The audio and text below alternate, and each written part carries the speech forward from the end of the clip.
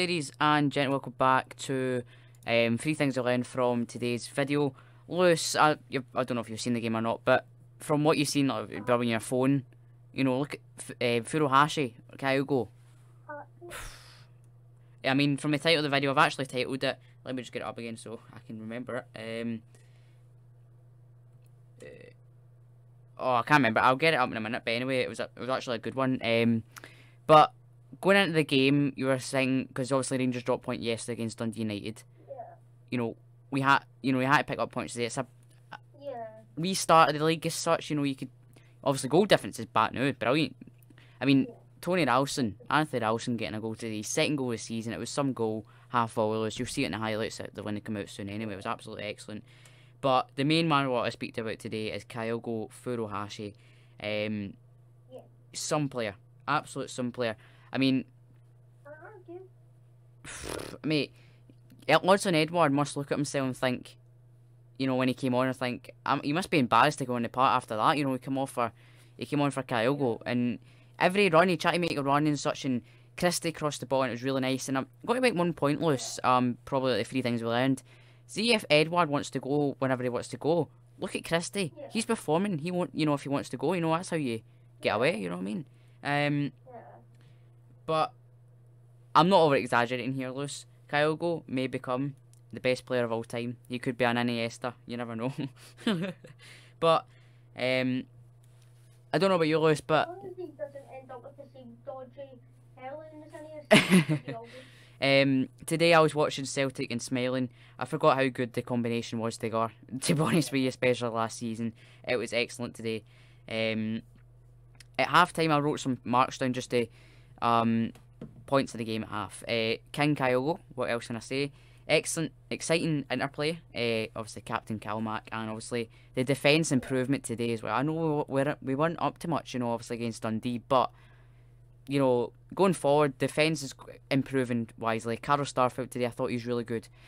Stephen Welsh, Lewis, we've prayed to the heavens. He started today and he was absolutely excellent, Stephen Welsh. I mean, what else can you say about him? He's the scoreline proves it. Yeah, clean sheet, Joe Hart. Yeah. The fact that Hart didn't really have to do. No, he didn't have to do much, but he pulled it one save. He didn't really need to do it, but you know, he just wanted a bit of action, to be honest with you. But except from that, yeah. It could have been 4 or 5 going at half time, Lewis. Kyogoal missed 2 chances he was unfortunate with, and there was one with who was it, Christie maybe or something like that, but we're unfortunate. But 2-0 in half time, we're looking good. Going into the second half, I mean, Kyogoal was a bit, you know, he was out of the game a bit more, but then as soon, you know, we got the 3rd goal, and it was no other than, I can't remember who it was. Let me check real quick. The 3rd goal was Tom Rogic. Fancy him getting the goal sheet. Speaking of him, I was about to say, could he be making his way back into the team? Yeah, I mean, if yeah. He does leave, I mean, never mind the fact that the man has bones made out of wet string. He's probably the best replacement I can think of that we have. Yeah, and then obviously Kyogoal got his hat-trick in the 67th minute, iconic, and then Ralston got his any action on the 84th minute. I mean, when you look at the replays, Lewis, when you see this goal, I tell you, on the half volley, Anthony Ralston, that's a right back for you. And it was a striker's finish. Any day of the week it was a striker's finish. But and then why even think right back? And would you call it? Leo Bada won a penalty in the 90th minute. I mean, I think it was unfair on Edward. I know he was the penalty taker, but I mean, in my rules, I say whoever wins the penalty takes it. But you know, end of the day, we sit 4th in the table. I just want to make some more points just before we end the video. Yeah, and I also want to make one more point if I can. Yeah, you go. Oh, if you remember it. I'll just make a point up once if you remember it, Lewis. Ralston actually played really good today. If he keeps going like this, then I'm probably going to jinx this, right? I'm probably going to jinx this, saying then we might not even need a right back, but we do need a right back, and just for that backup. That's what I was going to say.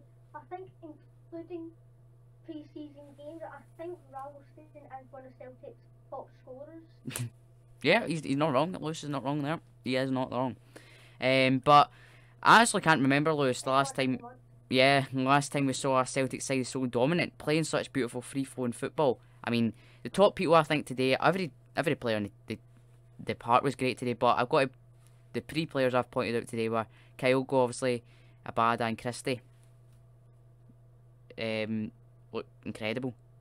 If fans can strengthen the defence, then wow. Lewis is going to there, so I'll just talk while we're doing. There's no reason we can't achieve something special this season. There's no doubt about that. So I'll be back in a minute, guys. Just got to. So we're back, guys. I just got to do something. So we'll go by stat wise, Lewis. You like your stats. So today's game stats wise, possession Celtic had 75% compared to Dundee's only 25%. Shots Celtic had 31 shots. Like it? What? Oh Lord. Right, okay, how many shots are on target here? That's the most important thing. You can shoot, but you can do it around Christie, send it straight to the young child in Africa. On target. Yeah. Shots on target 15 compared to none for Dundee, sorry. Wow. That's something. Well, the goalkeeper he's made his saves, so obviously there could be blocks from defenders. Yeah. Obviously, as I didn't watch the match.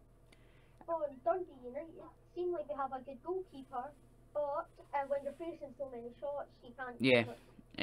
He's not a miracle maker. I remember the title of the video. The title of the video now. It's called Kyogoal Furuhattrick. There we go. That's the title of the video.